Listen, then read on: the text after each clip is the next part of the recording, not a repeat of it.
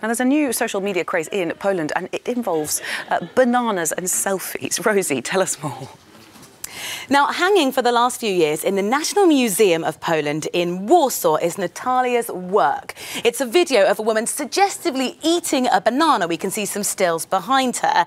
And it's something that the museum have previously been very proud of. A couple of years ago, they tweeted this: "Today's the birthday of the great Natalia. That's the artist whose art we're proud to grace our collection."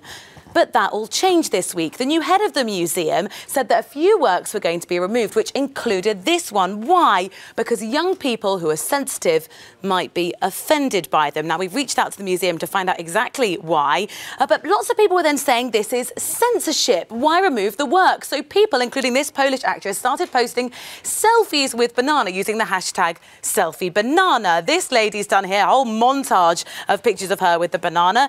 This man really has enjoyed it, clearly, taking this selfie.